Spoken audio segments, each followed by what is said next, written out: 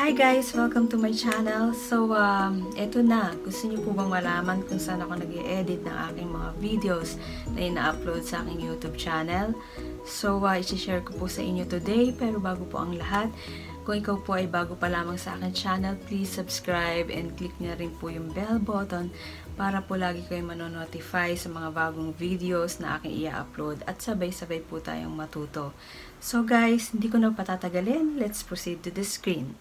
So ayan guys, ang una nating gagawin ay mag-download ng app na ating gagamitin. So punta tayo sa App Store and then click the search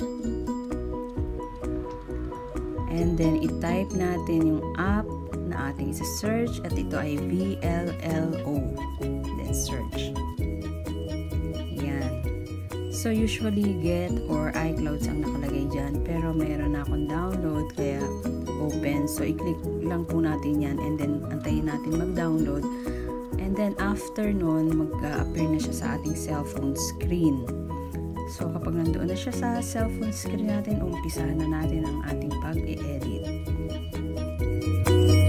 So ayan na guys, meron na tayong VLLO, nandyan na sa ating cellphone screen. So umpisahan na natin ang pag-edit. Click natin yan. And then, pumili tayo ng video na gusto nating i-edit. Pili lang tayo ng medyo maikli. Let's say ito. And then, ito. And then, i-click lang natin yung next. Yung may arrow dyan sa taas. And then, make sure na ang settings natin nasa 16.9 at nandito sa fit para sakto siya sa ating pag-upload sa YouTube. And then, ayan na yung ating mga video. So, umpisahan natin kung gusto nyo lagyan ng music. I-click lang natin to yung may nota dyan sa baba. Ayan. And then, i-click natin yan sa ayan. Click natin yan. And, lalabas na dyan yung mga music na pwede nating ilagay sa ating video. Guys, yung naka-green na yan na may lock, may bayad yan. So, it's up to you kung gusto nyong bilhin, pwede naman. Pero lahat ng walang lock, yan, yung mga libre siya, mga wala yung bayad. So, madalas yan lang muna yung ginagamit ko. So, yan, pag pumili tayo ng isa, and then i-click lang natin yung check. And then, pupunta na siya dun sa ating video. Yan. Hanggang dun na yan sa huli na ating video. Pwede naman natin siyang i-cut kung gusto natin. So, and then, ito naman, pag mag-voice record ka, click mo lang yan. And then, click mo yung check pag tapos ka na or X kung ayaw mo naman. And then, the next one is sounds effect. Ayan.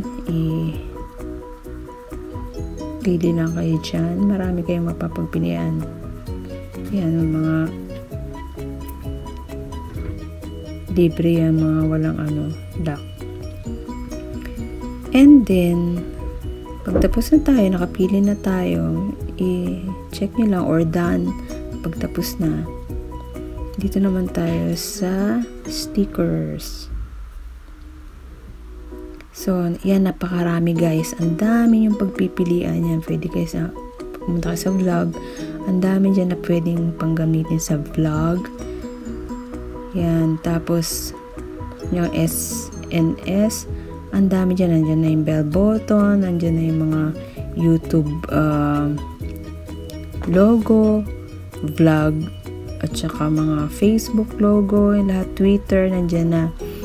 Ang dami niyan guys. Maganda talaga mag-edit dito kasi ang dami yung pagpipilian. Tapos, yan, slide nyo lang yan. Yan, marami yan. Pag in-open nyo yan lahat, ang daming laman yan na mga stickers. Yan, marami kang pagpipilian dyan. So, i-open nyo lang siya para makita nyo lahat kung ano-ano yung mga designs na nandyan. Sa baba, meron din. Yan. Depende sa team na gusto nyo, kung ano yung kung ano yung vlog nyo for today. piliin nyo na lang dyan kung ano yung mga gusto yung stickers na pwede nyong ilagay. So, pili lang tayo ng isa para makita nyo kung paano. Pili lang tayo. Ang dami niyan guys eh. Actually, talagang malilito kayo sa dami. At hindi lang siya basta stickers, yung moving stickers siya. Kaya ang ganda. Pwede nyo gamitin sa inyong mga intro. Ayan, pumili lang tayo kunyari ng sun. Kasi maganda yung sikat ng araw. Example lang naman to guys. Para lang makita nyo. Ayan, tapos itapat lang natin kung saan natin gustong itapat. Tapos iusod natin tong yellow line kung hanggang saan ang gusto natin. Ayan. Ayan. Check nyo lang and then done pagkatapos na kayo. And then pwede pa kayong pumili ng iba.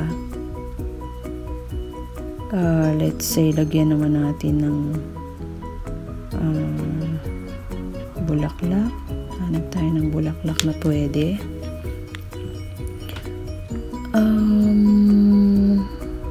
Yan. Yan, lagyan natin ng tulips. Yan, para maganda. Tsaka lagyan pa natin ng isa para medyo maganda-ganda ang ating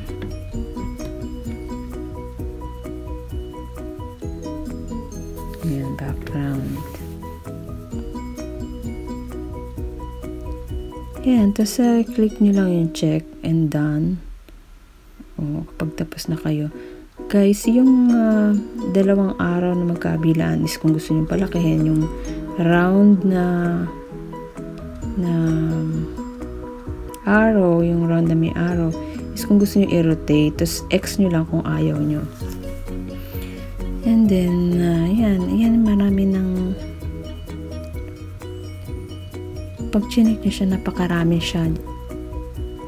napakaraming pagpipilian. Tapos, ayan, nakita nyo, pag i-rotate nyo, lalakihan nyo.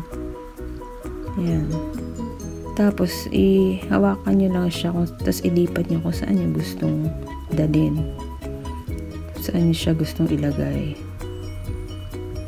Ayan, kunyari dyan. And then, pagtapos na kayo, yan, click nyo lang yan, check, and then, done. Tapos, dito naman tayo sa text.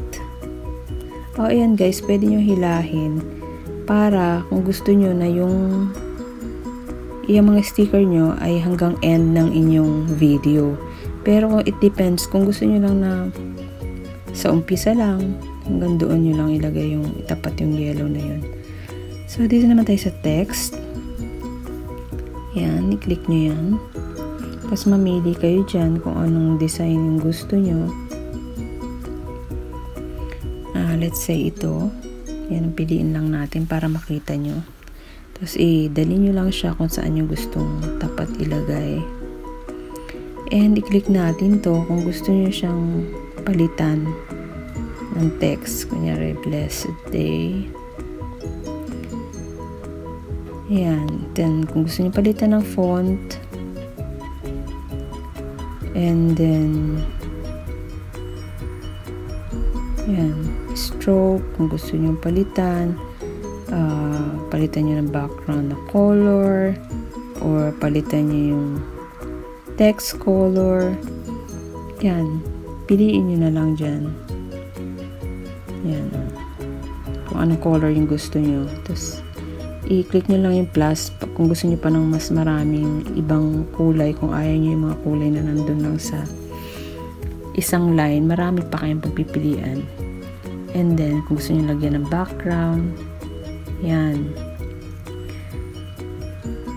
Depende rin sa color, ganun din. Kung gusto nyo palitan ng color, background, pwede rin. So, ayan. Tapos, kung gusto nyo lagyan ng shadow, yan.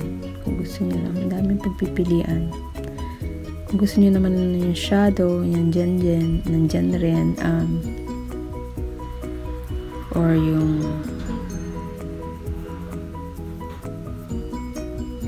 animation. Kung gusto nyo ba siya na mabagal, pwede nyo i-adjust yung bagal at bilis niya. Tapos, hilahin nyo lang yung blue na yan kung gusto nyo na hanggang sa last ng video nyo. So, ayan, meron din tayo dyang label. Pag kindik nyo yan, yan ang mga lalabas. Pwede kayo mamili ng design, tapos itap nyo lang kung gusto nyo palitan yung text. Yan, kung anong text ang gusto nyo ilagay. Tapos, check nyo lang kung gusto nyo and X nyo kapag hindi nyo masyadong type. Yan. Ayan, and then meron din tayo dyang caption. Pag in-open nyo yan, click nyo lang, ang dami rin yan, pagpipilian. So, ang gaganda ng mga design, guys. So, hindi na kayo mahirapan, magproblema maghanap ng mga stickers, tapos ipipaste nyo. Kasi nandyan na talaga lahat. So, kung ayaw nyo lang, i-X nyo lang. Kung may napili kayo, i-check nyo lang. Tapos, guys, pagka meron tayong gustong part na i-delete, i-click lang natin yung yan, may line. And then, click the split. And then, maghihiwalay na siya. Makikita nyo yung green na yan. And, yan, mag-split na siya. Tapos, itapat nyo lang dun sa part na gusto nyo i-delete. I-tap nyo lang yun. Yan, yung part na yan. And then, click nyo yung delete. Yan, then, wala na siya. Ayan, guys. So, pagtapos na tayo, isa-save na natin. I-click naman natin iyan. And then, export. Tapos, antayin lang natin siyang matapos mag-save. Yan. Yan. Tapos na po nakasave na ang ating video at sana po nakatulong ang video na ito sa inyo. If nagustuhan niyo po, please give a thumbs up and don't forget to like and subscribe.